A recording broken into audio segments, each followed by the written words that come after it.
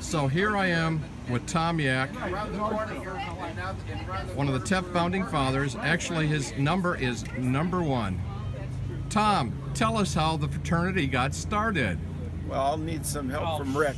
Rick, why don't you come over here? But as a freshman, I was in the dorm, and I met Rick.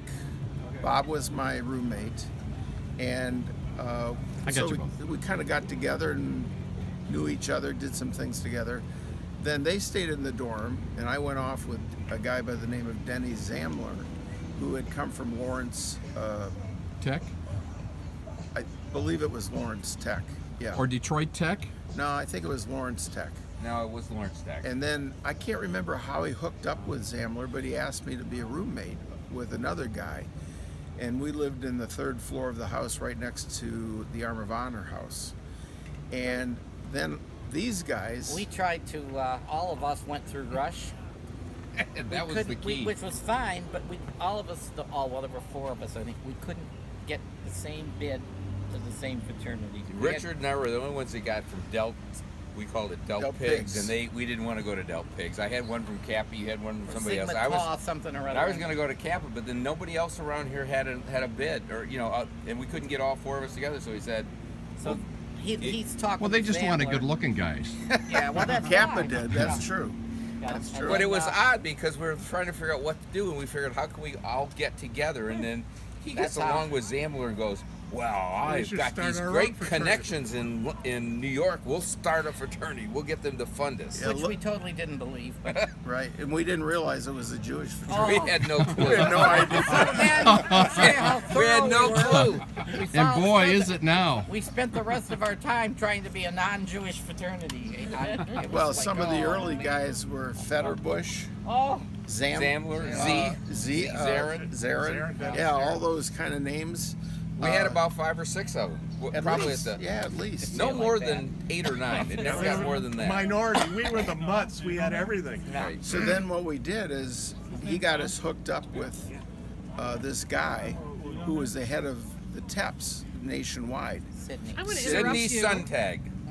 I know you. How are you? There goes my interview. Sure, join us. This is my house. Very nice. Hi, Tom. Oh my gosh. I would do this, except I have new eyes. Do you? Excuse me. I've been told I have cataract starting. So, hi. Excuse me. So Zamler hooked us up with Sydney Suntag, who had he smoked a cigarette, but on this long cigarette That's holder. right, I remember those. Bald guy, very distinguished looking. Yes. Yeah, bald eagle, we call him. So before you know it, they buy us a house, beautiful house. It was chopped up into a rooming house, right? As I can recall.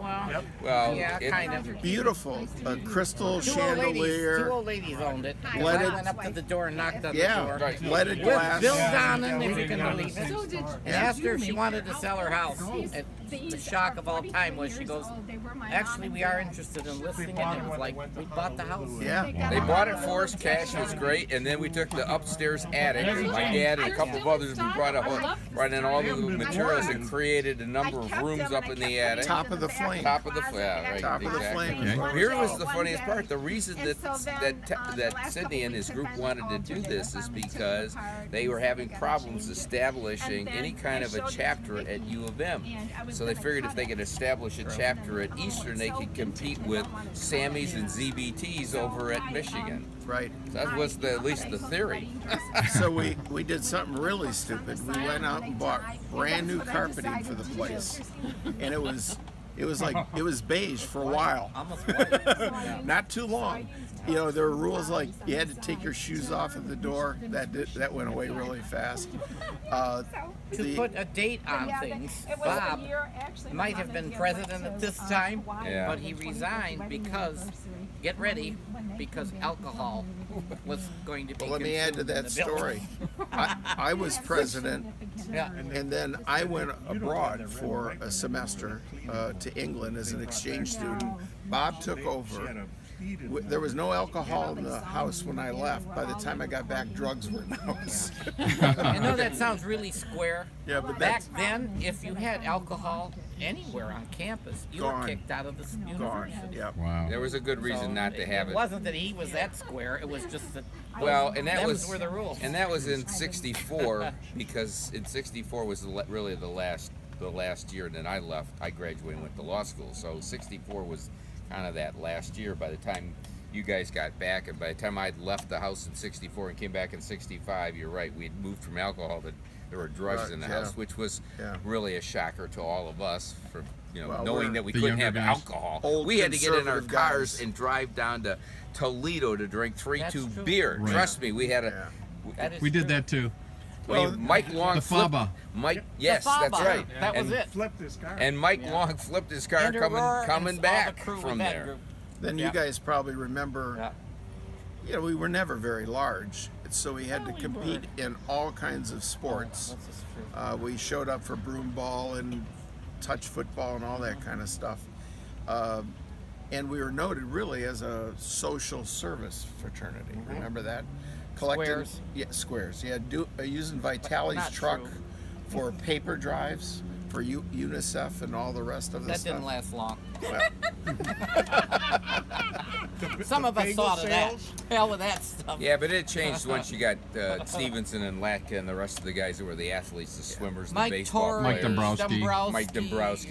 Torrey. And you're right. All those guys we started recruiting. What happened is we started recruiting. Well, we had the only black diver, I think, in Eastern's history. That's right. We were integrated. Yeah. We were. First one. The National was that's great. Yeah.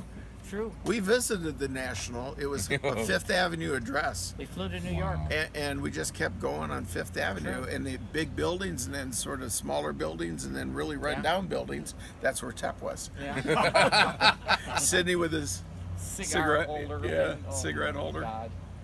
Interesting guy. There were quite interesting times of getting everything started. It really was. It was fascinating because it was a brand new experience. It gave us the opportunity to first start with the core group that we wanted to get together from the dorm, and then we started expanding it from there, and it kind of caught on. And like I said, we really started actively recruiting, some of the athletes and some of the other folks that we run into, and it really turned out to be a great thing. Where you'll remember the biggest catch of the time was, Mike Yankee. The famous Mike Yankee. He was a fullback.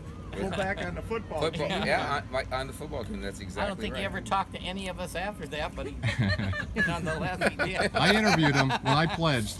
Oh, you did? Okay. And I was probably the last one because he was gone after that. Is that right? Yeah. We've got a couple pictures of him on the old site when we had intramural track team. And Mike was a member with myself and Dew Ross, and let's see, who else was? I can't remember the other guys. Jerry Mazaris was one of them. Jerry was He was a sprinter. Yeah. And Jerry. Yep. And we that was fall of '67. That was on Bricks. At Briggs Stadium. Yep. I don't know if you guys remember, but when we used to go to football games, they were in the NAIA at the time. Had good teams. You had to get there like early because it didn't seat very many people, and people sat like right up to the end of the end zone. It was jam packed, and then they built Reinerson Stadium after that.